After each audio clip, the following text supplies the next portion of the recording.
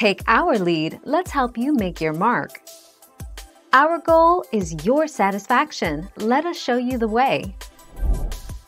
The most commonly used natural-based thickener is xanthan gum.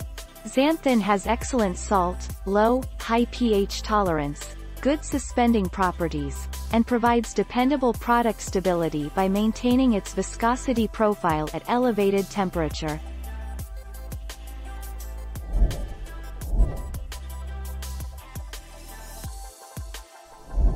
Let's help you make your mark. If liquids are too thin, add one of the following common thickeners to get your liquid nectar thick. Banana flakes, cooked cereals like cream of wheat or cream of rice, cornstarch, custard mix, gravy, instant potato flakes.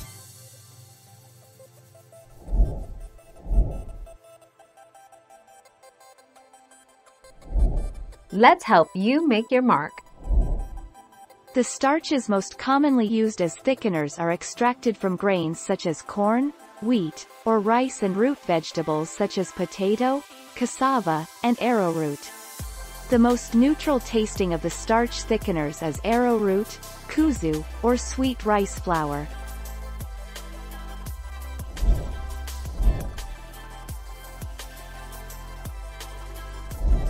Let's help you make your mark. Thickening liquids naturally add milk to yogurt or pudding. Add the liquid slowly and stir to prevent clumping. Mix juice with baby food or blended fruits. Mix flavored or non-flavored gelatin with juice in a blender.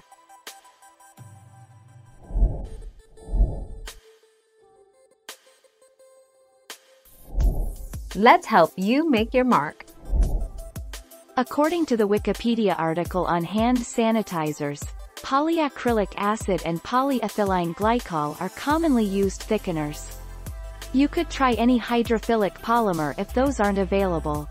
Cornstarch might even work if you dissolved it in the alcohol before adding the other ingredients.